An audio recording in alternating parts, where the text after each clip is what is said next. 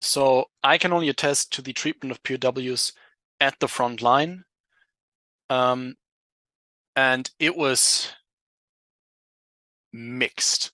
So it was the most normal thing in the world to pose with them, to make pictures with them, to humiliate them. It was always among our Ukrainian comrades. It was part of the good tone to like put a gun on their chest and say, "Oh, say Slava Ukraini," or make them say Putin huilo, stuff like that. That was normal. That was normalized for our Ukrainian comrades. That did not happen in my units. That did not happen by any of the volunteers I was with, but it happened. It was done by the Ukrainians. Also, what was relatively normal was just to slap or to beat prisoners. Sometimes, if they weren't doing anything fast enough, sometimes just because you felt like it, or because somebody felt like it and just went past him, slapped him on the head, stuff like that. What I did see on one occasion was, and those were the Spetsnaz guys. One was beaten.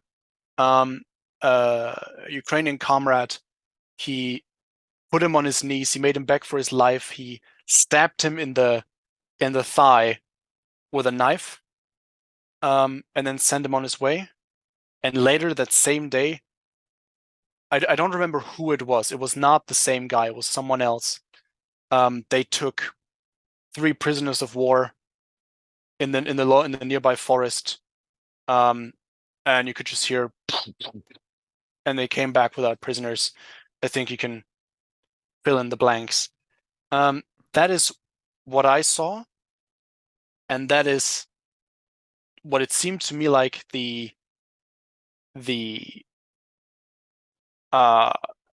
deeds of individuals, so individual war crimes.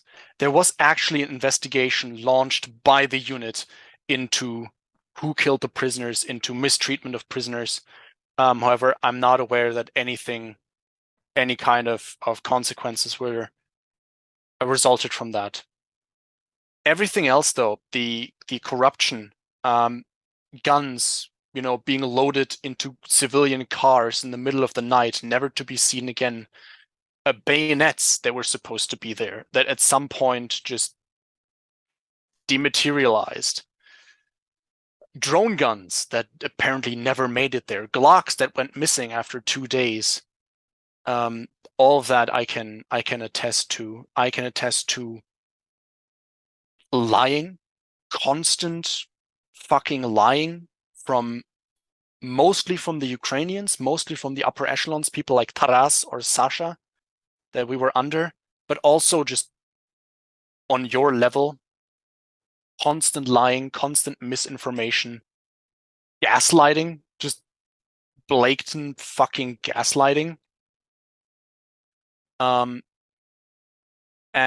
of course, rough mistreatment. So I had the guys in my team actually, while I was in Mykolaiv, he was in Kiev with Sasha, and he had Sasha pull a gun on him and demand that he hand over his combat gear, which he purchased for the unit.